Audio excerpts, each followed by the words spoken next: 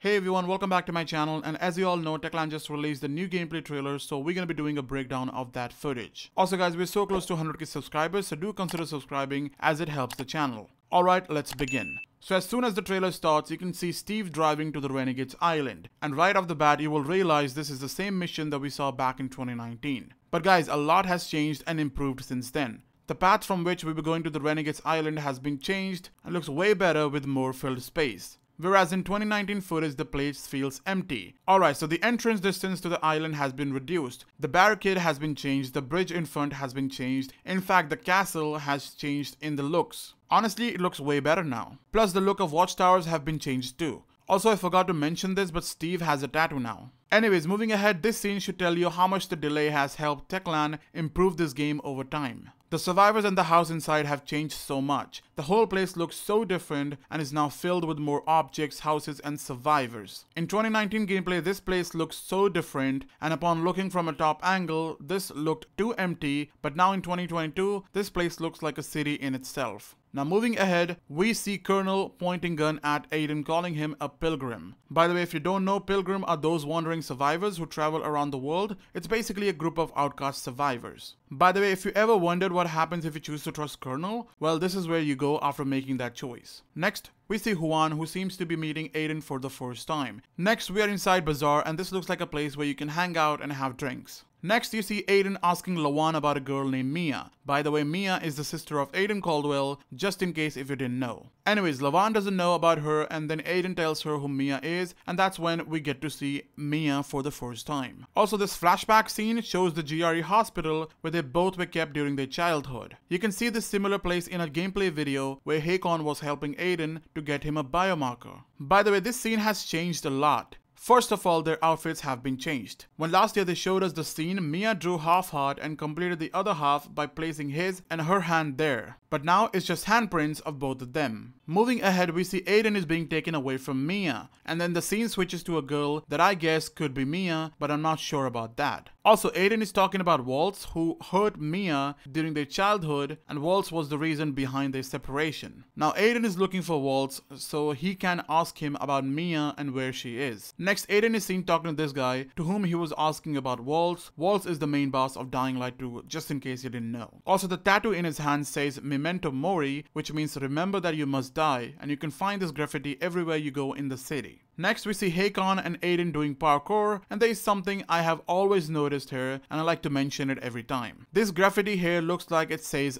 Ghazi. Next, Aiden is seen talking to the peacekeeper guy, and I feel like this guy would be important character because I've seen his poster in few promotional art. It's even there as a Walmart pre-order bonus. Moving ahead, we can see Hakon calling this city a paradise, and God, I'm sure he will regret saying that in the future. Next, we see Sophie. She's from Survivor's faction and would be giving you many missions, like sending you out looking to clear some water towers and bring back water to the bazaar. Also, that guy in the back, you don't want to mess with him, and I'm being serious. Also, holy moly, the fisheye has changed so much, and here is a comparison.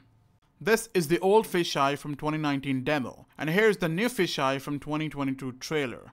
I don't think I need to tell anyone what changes have been done here. It's funny they even changed the girls from the tables. Next, this is the moment that made everyone go crazy. So you can hear the person saying, who would have thought the end of the world would be so peaceful? I wish Crane could have seen this. But hey, he does confirm that Kyle Crane is dead. Yes, the following ending is canon and it was confirmed by Techland a long time ago. Still, we don't know what exactly happened to him, but he's dead, that's for sure. Also, I'll be making a separate video on this topic, so make sure you watch that and make sure you subscribe for that. Also, here's a beautiful look at the rooftop farms. Next, Aiden and Lawan could be seen traveling using the paraglider. Also, this cutscene is from the substation mission when you get the paraglider for the first time. Next, this scene sends chills and looks amazing. It's how peacekeepers operate, or do something wrong, well, this could be you. Like this guy stole water and was hanged for it. In the next scene, you can see the brother of Sophie being interrogated by peacekeepers, and by the way, his name is Barney. Also, I think the guy slapping Barney is called Aider or something. because his name keeps popping up everywhere, and since Ader is a peacekeeper, people don't like him. That could be one reason why Sophie was asking him if he works for Ader or not. Also, Aiden is like, no, I work for myself, not Ader. In the next scene, we can see this board with some missing people list in the back. Also, I hope it's not the teddy bear from Dying Light, because that was scary. In the next scene, we can see a zombie breaking down the door, and it looks like a new mutation covered in charcoal. These creatures were first spotted in a picture with Hakon. You can see them roaming around outside during day, which is unusual but kinda confirms that we still haven't seen much of the mutations. After seeing some great zombie actions, we are shown the first death in the game, and yeah, we don't know who that person is. Also, these two guys could be from Peacekeeper's faction because of the armor in their hand, but then again, you could kill a Peacekeeper and sell their armor, so that could be happening here. Also, remember earlier I told you Hakon will regret calling this a paradise? Look at this. Also, why does the Howler has such a high spawn rate? I see him literally everywhere. Well, hold up. Hakon, how is the paradise looking? I'm really sorry, but I feel like Hakon is gonna die in this game. I mean, see, he's a tutorial guy. He's a night runner who's training you, and yeah, we remember what happened to the last guy who trained Kyle Crane. He did.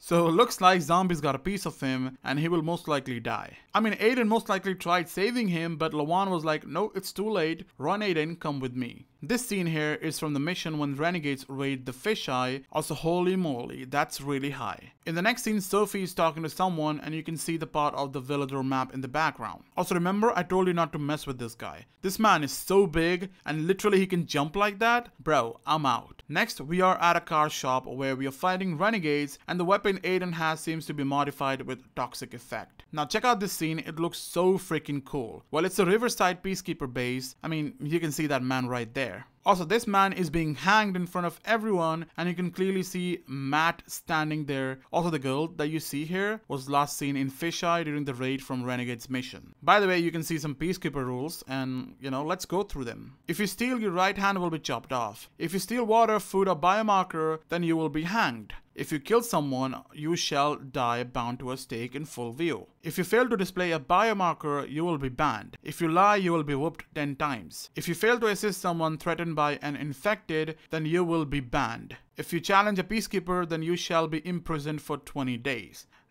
Damn, these guys are nuts. But rules are rules. Next, we can see Aiden talking to Sophie, saying, I know what that could be like. And I feel like Barney is dead. That's one reason why Aiden would say that to Sophie. But hey, that's a guess. Also, we can see Aiden holding a picture of Mia from a childhood birthday party. Also, this is the GRE hospital. In the next scene, the voice saying, she trusted you and you failed her. I thought it's Frank talking, but no, it's actually Walt speaking to Aiden about Mia. Also, why does Barney get into trouble all the time? By the way, this scene is from the water tower mission where Sophie sends Aiden to clear the water tower and Barney seems to be the one who went first, and well, we see what happened to him. Moving ahead, we can see this group and they are part of a small faction. There's going to be many small factions that you'll come across during your gameplay. Also, you see the guy in the background? That guy is the one who comes for your rescue when a peacekeeper was attacking you. Next, Aiden is shown here during his childhood when he was being experimented on, but then Aiden says something, sometimes you gotta become a monster to stay human. And that, my friends, is an important line. I'll tell you why, but in a different video. But first, look at this. The first look at Waltz from Dying Light 2. He's the main boss and please don't think he's weak. Look at him. Aiden smashed his face and seems to be choking him, saying you tortured us, you were hurting Mia. Then you see Mia being experimented on the same way they did with Aiden. Now Matt seems to be talking to someone here, but holy crap. That is a 100% superhuman villain and that's freaking confirmed. Waltz knocked them or probably killed them in one hit. That too with great reflexes. Also, this person who died here, his name is Aglot, and if you spell it backwards, it's actually called Tolga. Yes, the Tolga from Dying Light. Also, Fatin is there too, but he's called Nitaf or Nitaf. Moving ahead, I just realized this guy was blowing up a peacekeeper base made on top of a windmill. Then we see a scene of Aiden being taken away from Mia, and boy, Waltz is back in action. First of all, he has got the GRE key. That is used to unlock all the substations in the city of Villador. Aiden had that with him, so this scene looks far later in the story. Also, it's crazy how Waltz remember Aiden and Mia, because there were so many kids, and to remember two people, there must be a good reason. So I think he's mutated because of the virus. He hasn't turned fully and can control it, and well, use that enhanced abilities. Just look at him. It looks like he has been injecting himself with something. Also guys, that's where the breakdown ends. You really really need to subscribe now, because if you haven't, you're gonna miss out a lot of videos, because there's gonna be so many videos coming up. And if you want to know more about vaults, then subscribe. You're going to see another video coming up in few hours. Thank you for watching, and I'll see you guys in the next video. Till then, stay safe and stay human.